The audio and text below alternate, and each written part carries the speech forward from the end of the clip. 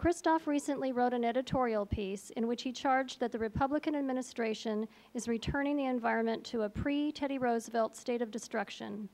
What would you do to protect the environment? My overriding philosophy on environmental issues is the basic rule that backpackers follow. Our family likes to backpack. And the rule is you leave your campground and the ground you traveled over in at least as good a condition as you found it. And I believe that we should follow that same rule as generations of human beings leave this planet for future generations in at least as good a condition as we found it. The Environmental Protection Act is being chiseled away. My opponent gets a 0% rating from the League of Conservation Voters. There are so many bills. There's the Clean Air Act, which actually in some ways allowed more emissions. The Healthy Forest Act, which some people have referred to as No Tree Left Behind.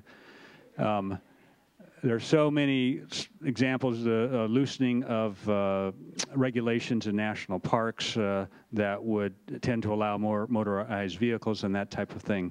In 2 minutes, it's hard to go into each little one. But basically, I can assure you I have a strong commitment to protection of the environment. And it's not a matter of human beings versus the spotted owls. I mean, we all depend on a healthy environment for our own mental and physical health. Well, the way we protect the environment is to attempt to try and have a partnership between the public and the private sectors. In some cases, to try and utilize market forces in ways that create incentives for those kinds of activities that are less offensive to the environment. I think one of the things we have to recognize is that we've made some real progress.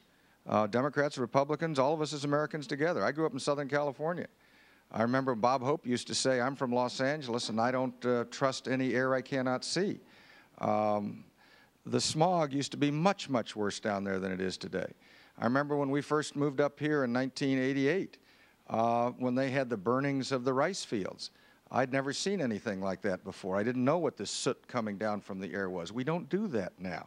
What we basically do now is have a program where we've been able to have the rice growers work in common cause with those who support waterfowl, and we flood those fields instead of burning the stubble there, and we find it breaks it down. It also creates tremendous opportunity for waterfowl in this area.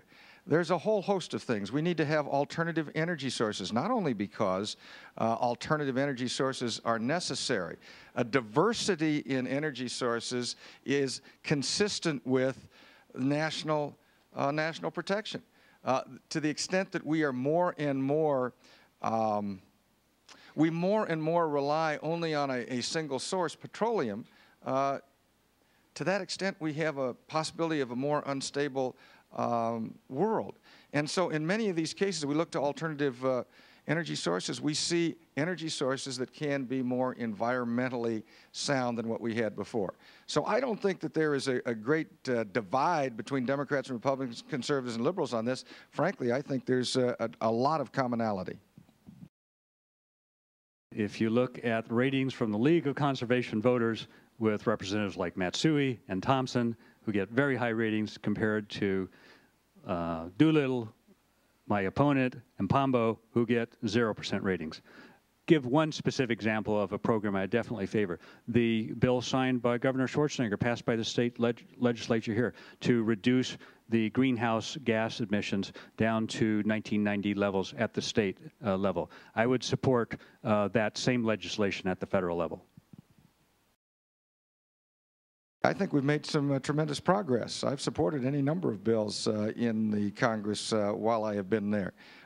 Usually they say, well, you voted against the Clean Air Act. Well, you ought to look at the one I voted for. Voted against one when it busted the budget, voted for it when it didn't bust the budget. You look at the Clean Water Act, the very same thing. What I have been looking for are methods by which we can have cooperation between the private sector and the public sector, when we can use market forces to help drive us in the right direction. I've been a big supporter in terms of the area of energy, of hybrid, of all sorts of different things that will allow us to use the market in ways that Americans together can make decisions that will benefit us, both in terms of their private lives, but also in terms of protection of the environment.